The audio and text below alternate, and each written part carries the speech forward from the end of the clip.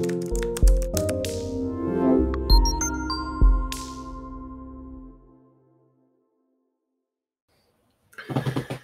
class, it's Mr. Falstrom, and it is time for us to learn about fractions.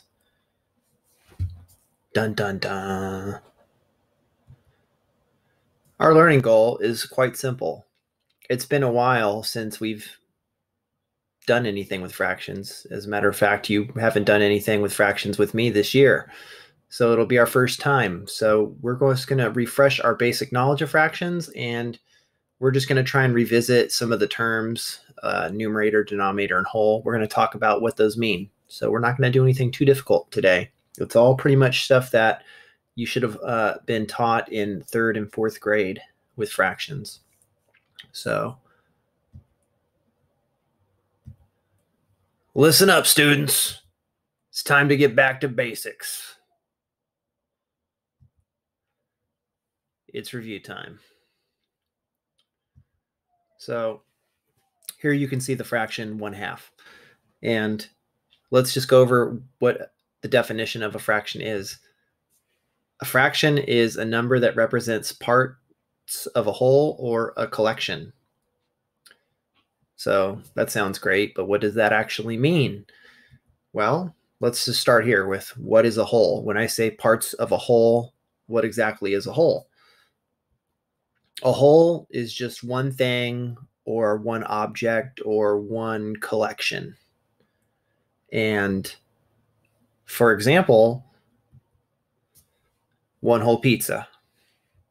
It could be one whole granola bar. And you'll notice in math, especially in word problems, math books love to use food. And the reason why you'll see so many word problems with fractions that have food is because it's really easy to take a pizza and cut it into equal size pieces, or to cut a granola bar into same size pieces, which when we're talking about fractions, we're taking something and we're dividing it up into equal parts. All the pieces are the same size. And so it makes sense to do that with food. It's something that we can look at and go, yeah, I can imagine a pizza being divided up, or I can imagine taking this granola bar and cutting it in half, or whatever. You don't really see, that's why you don't see word problems with stuff like basketballs, because that's not something in real life where you're going to cut a basketball in half or cut it into equal parts.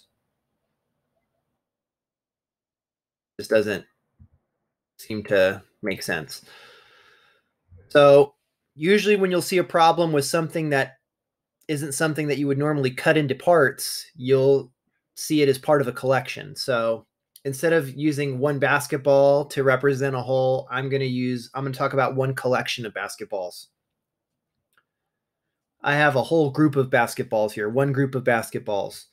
And this collection is made up of 4 basketballs. They're all the same size. So that's our equal parts. Each basketball is the same.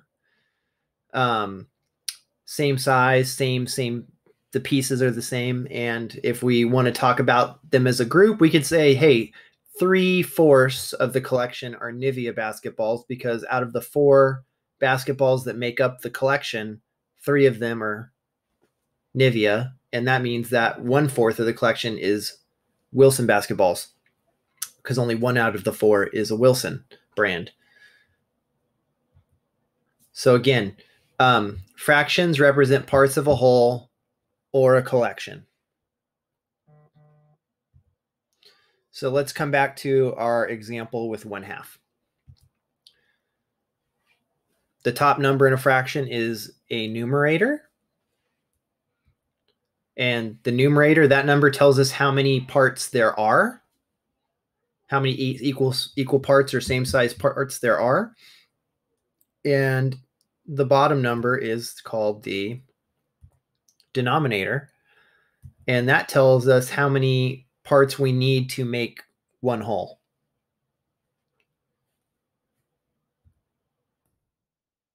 So here's an example of, here's a fraction. This is 1/2. It's being modeled with a bar model. That rectangle has been split into 2 equal parts. and one of the two parts is shaded. So there's our numerator. That's how many parts we have shaded, one of them. How many total parts are there? 2. So that red rectangle represents 1/2 of the whole rectangle.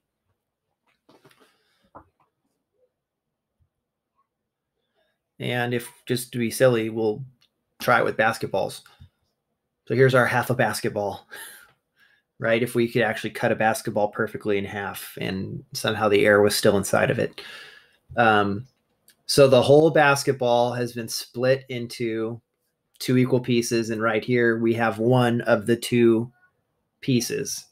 So therefore, right now, we're looking at 1/2 of the basketball, one out of the 2 total pieces that we would need to make a complete basketball.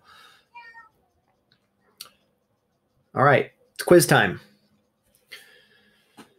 Which number in this fraction is the denominator?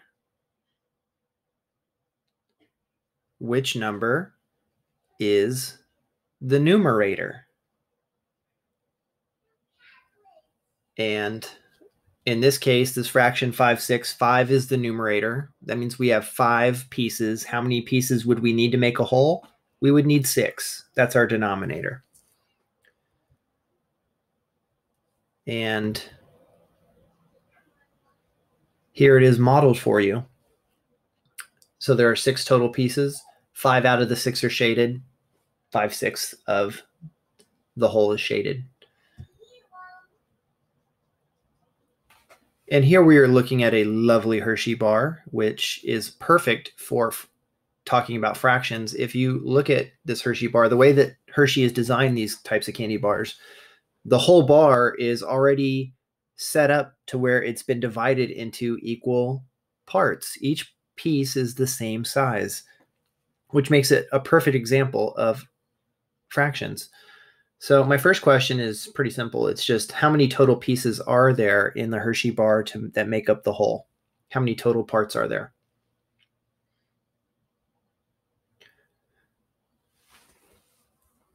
And there are 12 total pieces if you count them all up.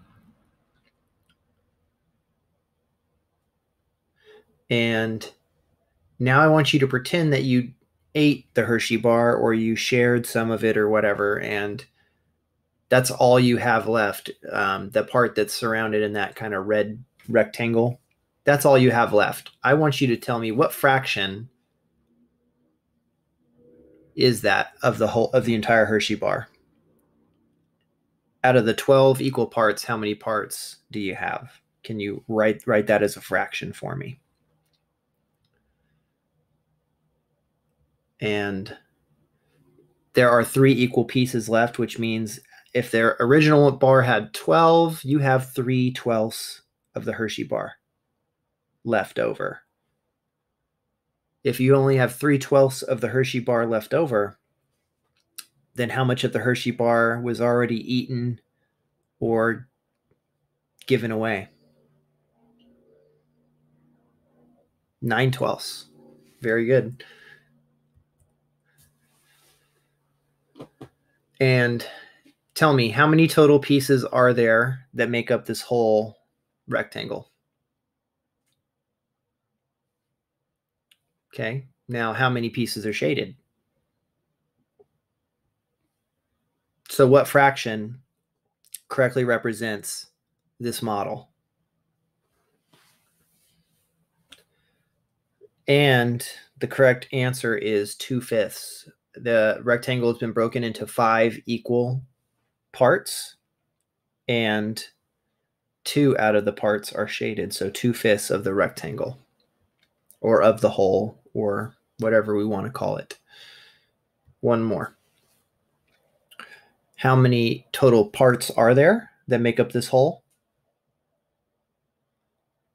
And how many parts are shaded?